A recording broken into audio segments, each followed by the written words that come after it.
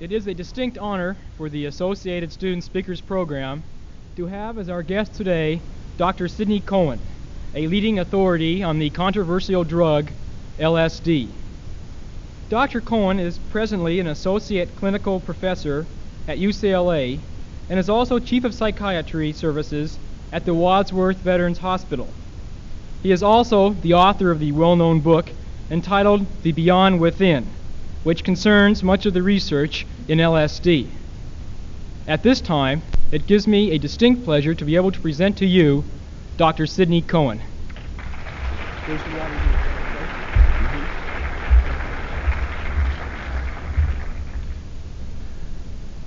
here. Last night, while I was somewhat delirious from the flu, I made a few notes to be sure that I'd stay on the subject.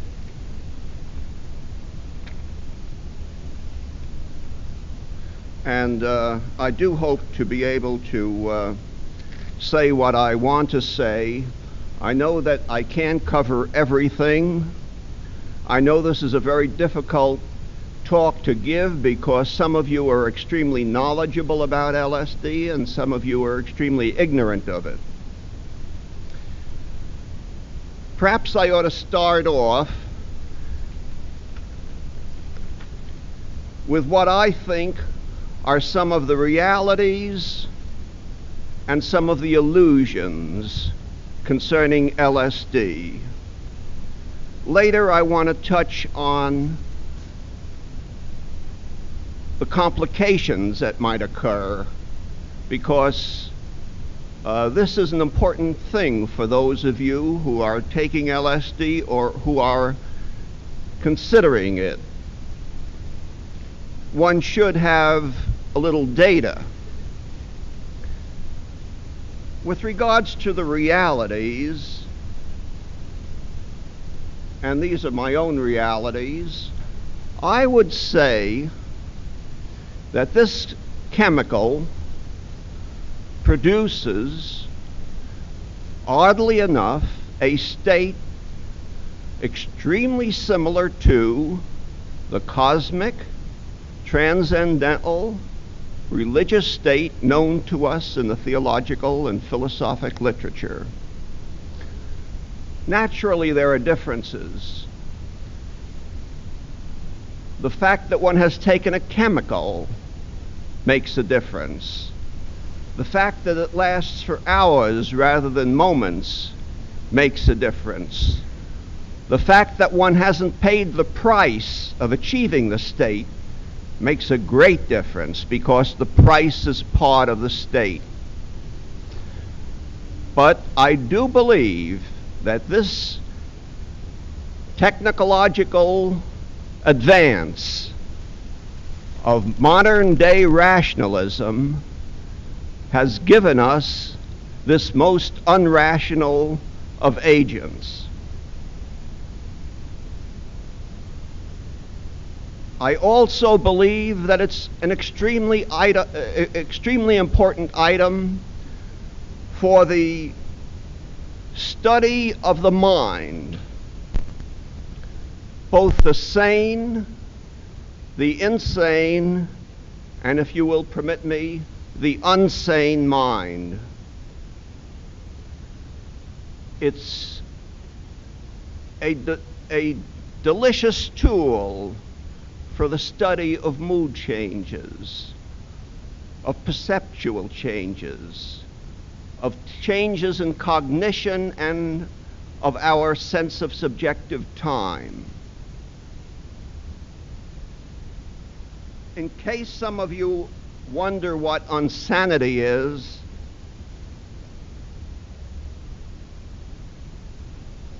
insanity might be defined as organized insanity. In other words, loss of self,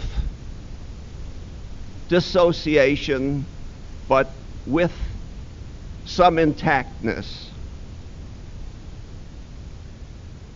The third reality about LSD is that its future is miserable.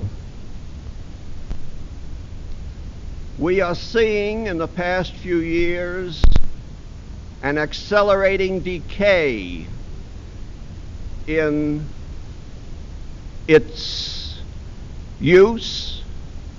We are seeing accidents happen. We are frightening the public.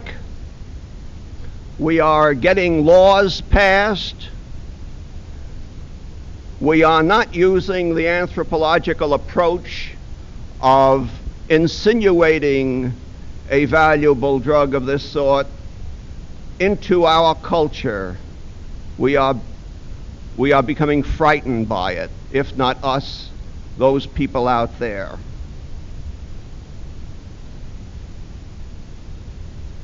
One other thing that the LSD teaches me, and perhaps you, is the enormity of the human potential.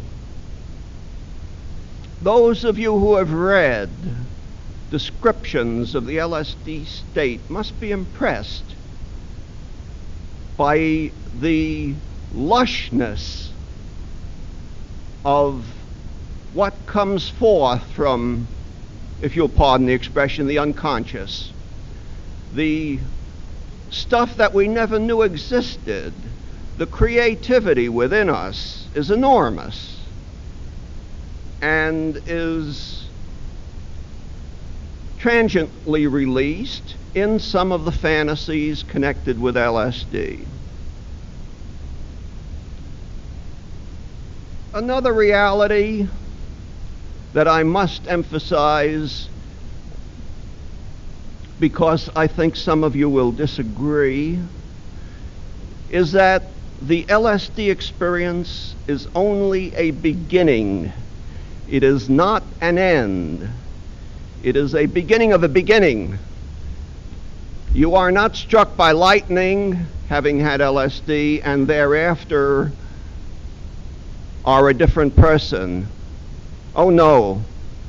The people who have had such experiences spontaneously tell us this, and it is true of LSD. I have seen it happen. People have said to me, I can't be the same miserable creature I used to be. I've seen the glory. And off they go in their old behavioral pattern. It's an opportunity for change. It's not change itself. Now let me go over to my list of illusions about LSD.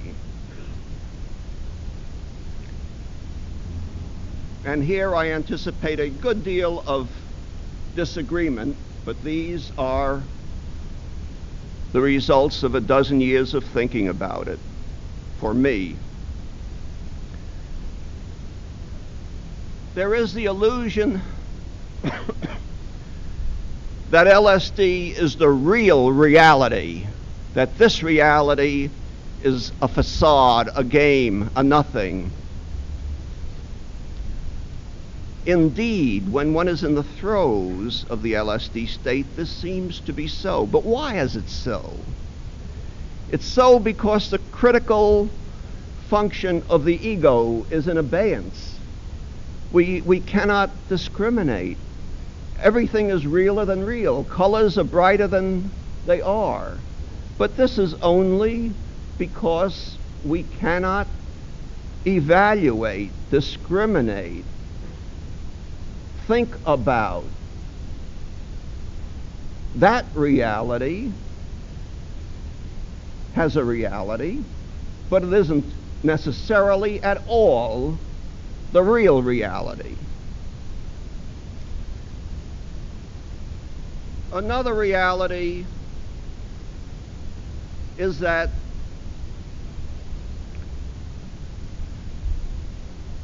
the LSD subcultures have a sort of hierarchy of the high.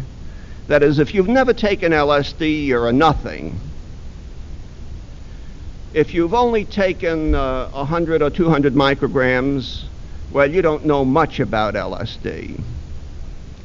When you get up to about 500 or 600 micrograms, well, you might well have been there. But those fellows who have been way out with 1,500 micrograms, they really are in a class by themselves. Illusion. Completely unreal. I have spoken to people, you know, it's said, the first thing that people tell me when they come to see me when they get into trouble with LSD is, have you ever taken it? Because they won't even talk to me unless I have. They don't.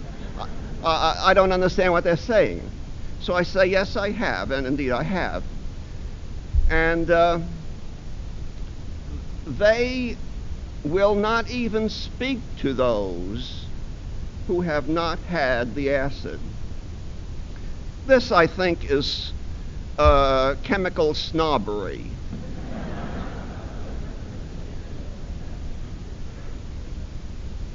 They say, you don't know what I'm talking about. As a matter of fact, I have met people and talked with them. I've talked to Tillich, and I've talked to Miller, and I've talked to a few others who know exactly what I'm talking about when I describe the LSD state. So this is, I do believe, an illusion.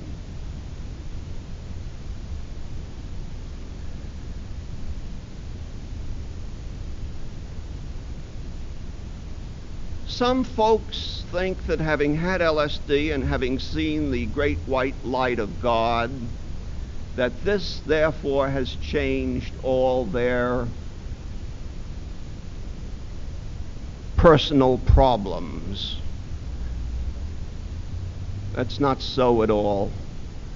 The great possibility is that they have bypassed all their personal issues, and they have gone on to this other route of psychedelic bliss.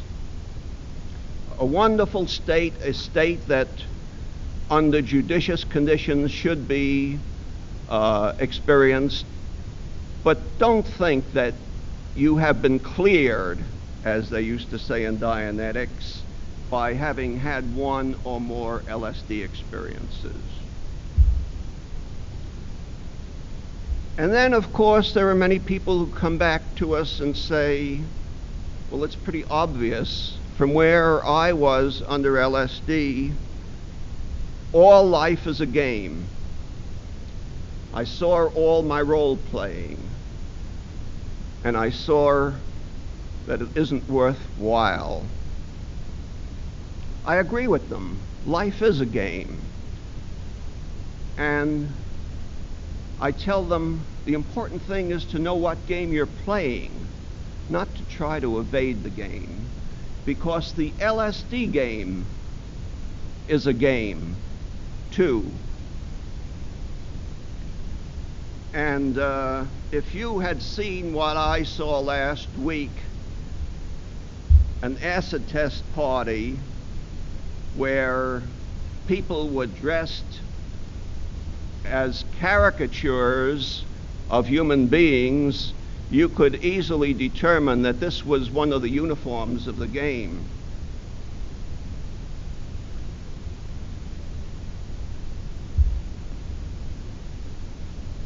Another illusion that comes back to some people, not all,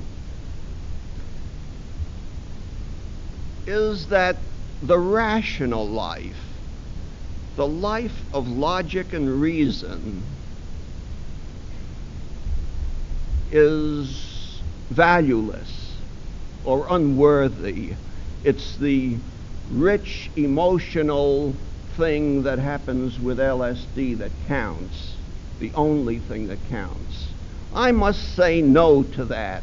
I must say that our 300 or 400 years of the scientific revolution has done a great deal for humanity, and that it is important, and that somehow there must be a fusion of reason and this other thing which we might call unreason, Certainly we have been too concerned perhaps with the rational, but we mustn't abrogate it in favor of the completely irrational. We must come back to the rational. I'll get to that in a moment. Then there's a sort of paranoid notion among some LSD habitués that the tobacco and alcohol establishment has provoked the legislation against LSD. They fear that they're going to be demolished because LSD is, of course, so much better. This is real paranoia. In fact, some of you may think that I'm part of the establishment talking now, trying to give you as honest and direct a story of LSD as I can. I can only say I'm not part of the establishment. But I've heard people say this to me, that the alcohol, the liquor, and the tobacco interests are against any legalization of LSD because it would put them out of business. I've talked to these people occasionally. They don't even know what LSD is.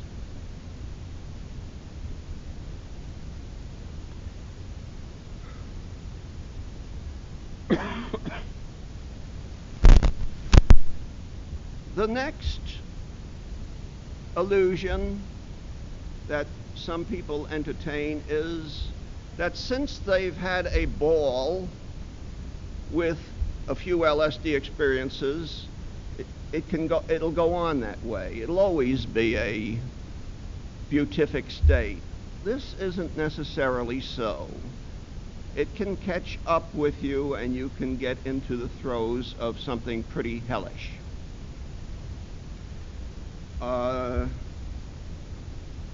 I don't want to get into the details of why they should be, but believe me, it's so.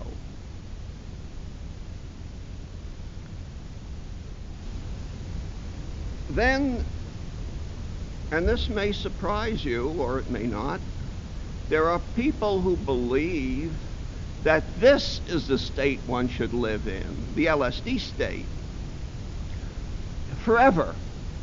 This is the way people should live. As I said before, I don't think so. And from my reading of the samadhi, the satori, the nirvana, and so forth, I find that this is confirmed. They come back here to live this life, using what they have learned out there and applying it here. But there are people, and in recent weeks I found a few, who are in a chronic state of LSD intoxication. They have inexhaustible access to the drug, and they have, well, what they do is they beat the tolerance effects of the drug. You may know that if you take 100 micrograms a day for 3 days, by the third day, nothing happens. Well, what they do is they start with 250 on Monday. On Tuesday, they're up to 500. On Wednesday, they go to 1,000. On Thursday, 2,000. On Friday, 4,000. In other words, they keep upping the ante. Really, these figures are not accurate because they just keep popping the caps into their mouth. And then they take some sleeping pills to sleep it off and start it all over again. This is chronic LSD intoxication. They're as drunk as with alcohol.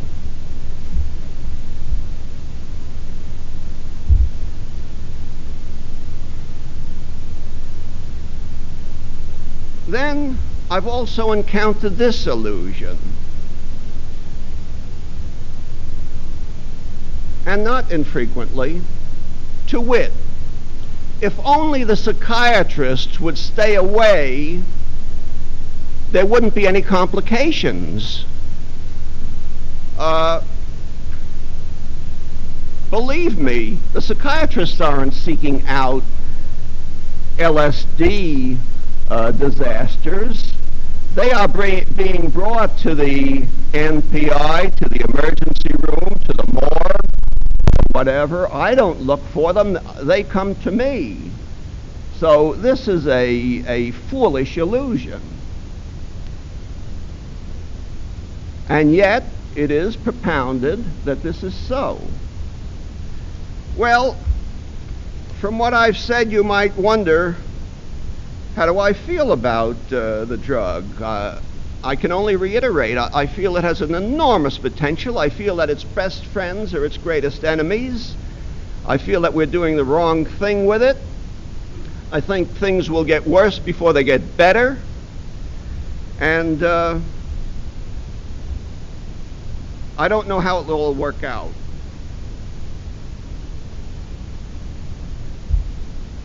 Why is LSD so attractive to us right now? Well, this is hard to answer. It may not be that it's the zeitgeist of the time that makes it attractive. It may be that we know these drugs have been available to many cultures over the centuries.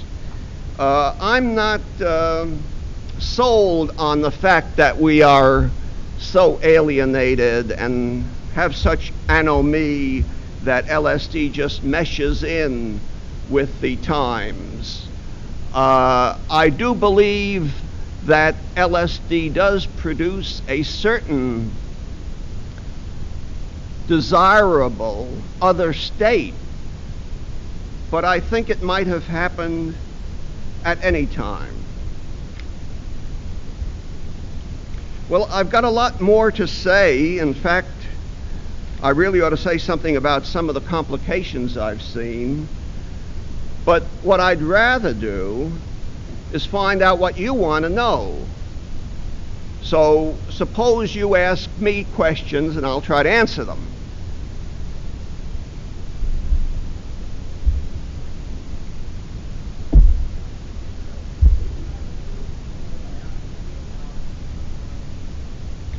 Yes, there are some people who should never take LSD because of the possibility that something might happen. Who are these people?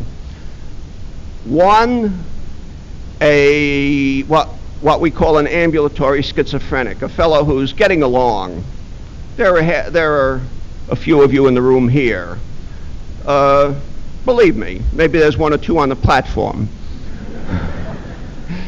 No insult, you see. It's just that his thinking is schizoid, and he's percolating along. And the LSD might flip such a person. Who else shouldn't take LSD?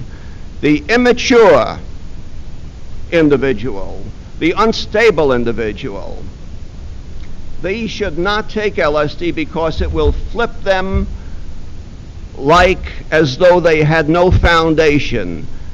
The person who should take LSD is a person who has, through a lifetime, prepared himself for this experience.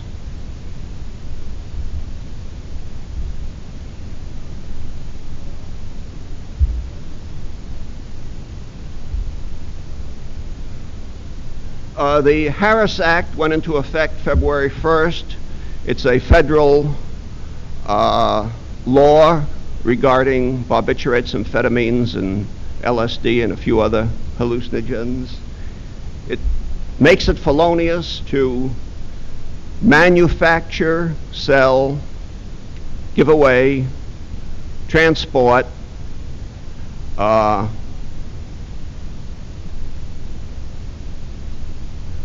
possess in large quantities a drug like LSD. If you possess LSD in a quantity in your home, and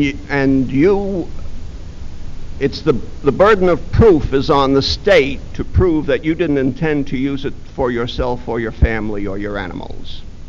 Is that satisfactory?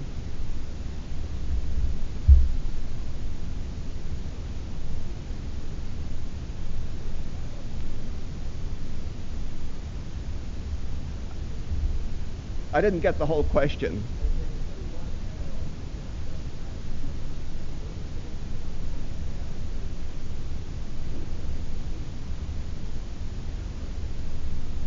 Well, there are so many variables connected with the LSD experience, and it is a stress. It's a strenuous thing, especially in the doses which are being used outside, that it's hard to answer that question. If it's given without protection, if it's given in a situation of insecurity, if something obnoxious happens during the event, it can change the entire experience, so that these are the things that could make one experience disastrous, even the 13th.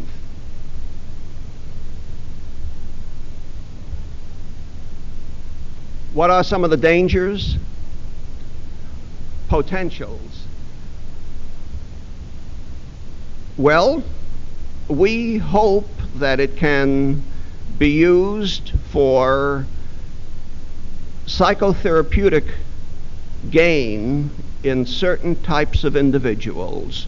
We hope, for example, that with massive doses of LSD, we can produce a chemical transcendental state which will alter the drinking pattern of an alcoholic, a drug addict, this sort of thing. We also hope that in smaller doses it could enhance psychotherapy. We hope to learn a good deal about the chemistry of the mind with it. This is the sort of thing that makes it a drug of some importance to us.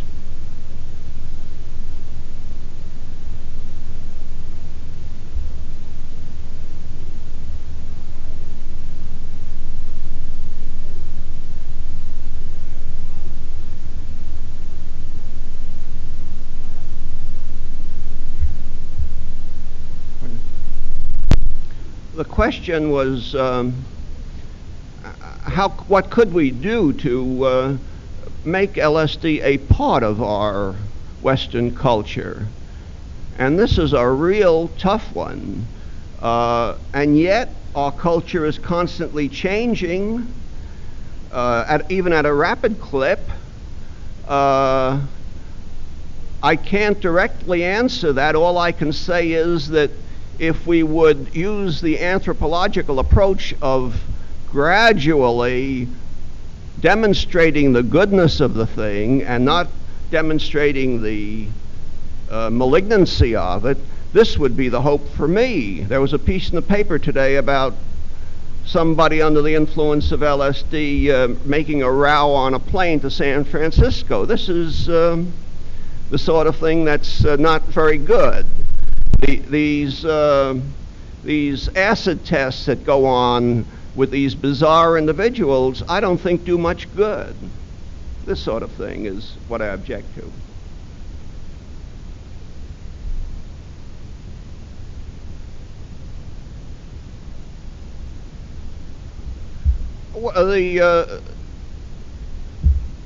The question was, what about the peyote and the Native American church? Well, there's an instance where an hallucinogen has been gradually brought into the culture successfully. So the thing is not hopeless. I think that it's all to the good. It seems to decrease alcoholism in these people. I'm for it.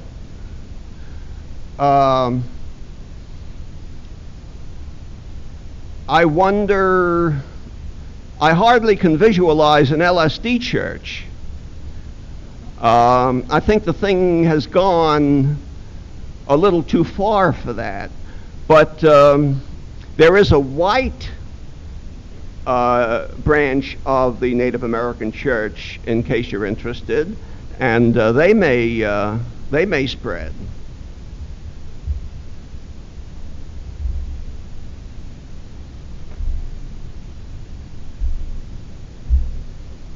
I didn't hear a word of that. Yes. Is there a special type of person who would be attracted to LSD? There are two types of people who, at least two, who are attracted to LSD, the right kind and the wrong kind. Unfortunately, the kind I described before, the schizoid individual who feels a sort of barrier between him and people and wants to become more normal, more like people, is attracted. The fellow who wants a magical cure for his emotional immaturity is attracted. These are the wrong kind. The right kind is the person who through many years, I won't say of meditation, but of study and contemplation and consideration of the issues, finally comes to the point where he thinks he's ready to take LSD. I only wish there were an opportunity for him to do so under, if you wish, non-medical conditions. This is all right with me, but I don't see this coming up in the future.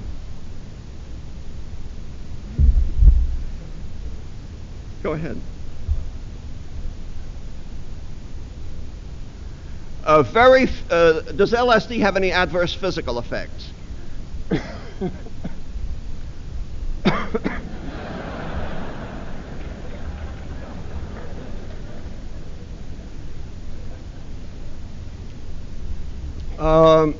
The adverse physical effects are minimal. There have been a few convulsions reported. I would not give it to an epileptic. I would not give it to a person who has recently had a stroke or a coronary. But it's amazing to me how few adverse physical effects there are. This is not the issue. The issue is the adverse psychological effects.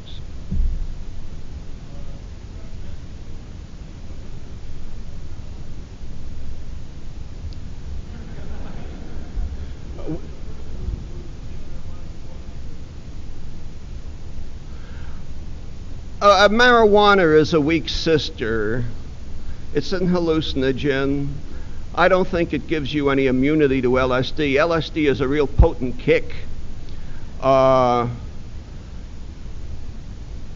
Did you ask what I thought of marijuana? Well, I haven't seen any adverse effects from marijuana. Well, I have seen one. I've seen a kid, 16 or 17 years old, who solved all his problems by smoking marijuana. In other words, he didn't, instead of dealing with his problems, he went off and smoked marijuana, and this, I think, is not a proper way to deal with life. But I haven't seen any psychotic reactions as I have with LSD. I think the worst thing that can be said about marijuana is that it's illegal, carries a rap.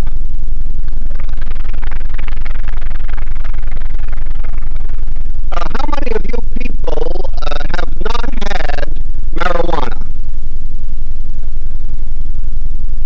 How many of you people have not had marijuana or LSD or any hallucinogen? Thank you. I'm not going to ask the other question.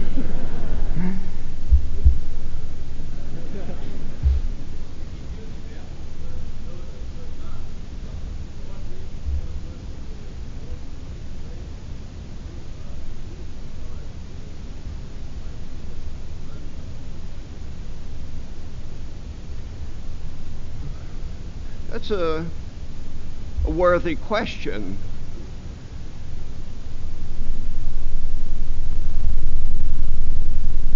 I have never pushed LSD. I have never said, you ought to take this, it's the greatest. I think that each person should make this decision for himself. I think It's a great responsibility to put pressure on a person to take LSD. I think a person who is comfortable, enjoys this great, wonderful life that we have outside, can do well without the LSD experience. I want to underline what I just said. Don't try to persuade anybody to take LSD. Their reasons for not taking it may be unconscious, but very valid. I think that's a nasty thing to do.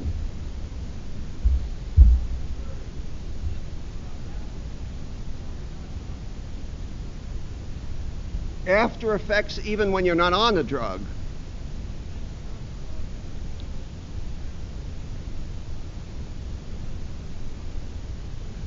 Do you mean that the effects that come back after the drug? Oh, yes. There is an interesting recrudescence of the LSD state in some individuals days, hours, or weeks afterwards. And I can mention one chap who had a rather catastrophic experience with morning glory seed. He had his 300 or so seeds. He had an excellent time of it and recovered. But a few days later, it came back. And it kept going away and coming back, and going away and coming back. And one Sunday morning, he took a few extension courses right here at UCLA, by the way. One Sunday morning, his father heard him get up at about 4 o'clock in the morning. He had a Sunday morning job at some hamburger joint, and he didn't think much of that. But he took his car and drove it not in the direction of his job, but up a steep hill, and went down that hill at over 100 miles an hour and crashed into a house. The only assumption we can make is that he thought he was going crazy and decided to end it all. So these recrudescences can be sometimes pleasant, occasionally unpleasant.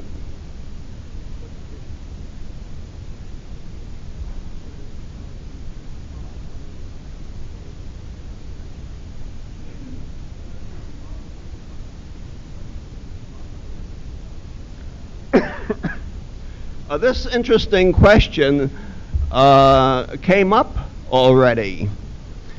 I understand you folks are not leaving because of the nature of the question to go out and perform criminal acts under the effect of LSD. I understand you have classes, so proceed. I was involved in a trial which might interest you. There were two geniuses who obtained innumerable amounts of LSD and made their living selling it. They were also taking enormous amounts, 500, 1,000 micrograms a couple of times a week. In addition, they made the strategic error of selling a kilogram of heroin to a narcotics agent. They were not, this was before the Harris Act came into effect, and they weren't even prosecuted for their LSD possession. But their defense was they didn't know what they were doing. They were under the influence. they felt very beatific. They wanted to do good to everybody. They wanted everybody to be happy. So they wanted people who needed heroin to have heroin. It didn't work.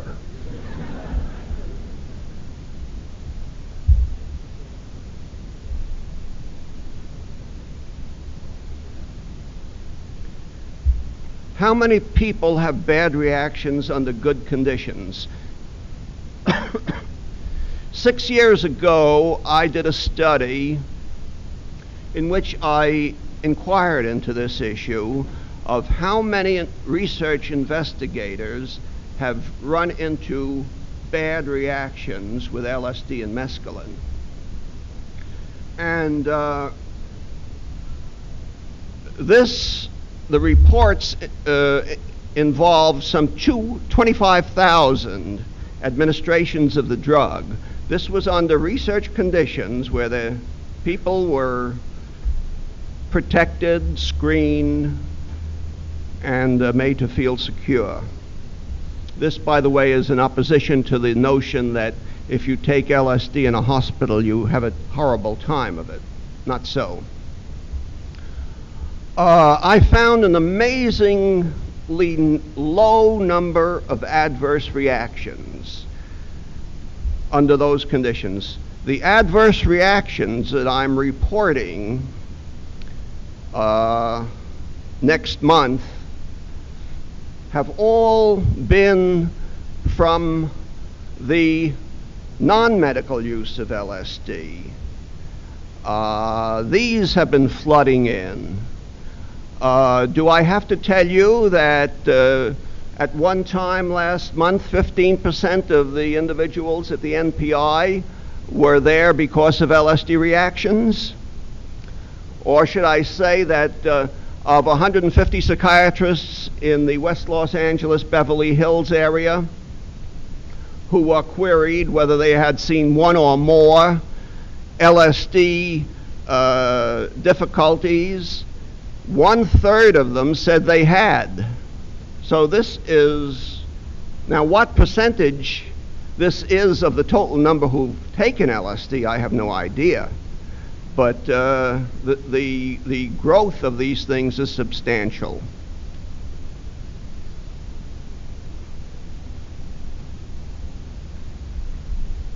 Of the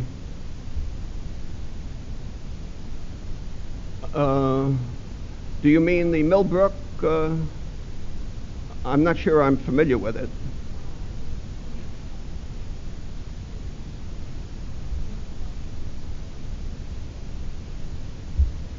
Using LSD?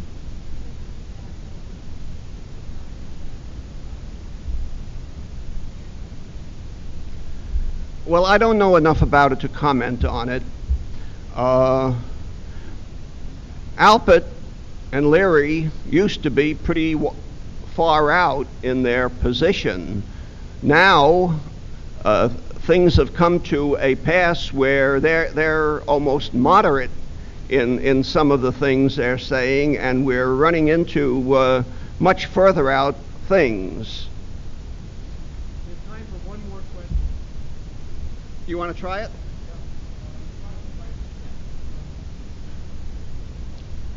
We really don't know. I've never heard of a direct death from LSD. My record is this 4,000 micrograms that the chap told me about, but don't forget that he had built up a tolerance by upping the dose each day. I don't know how much it'll take to kill you. That is not the danger. Thank you very much.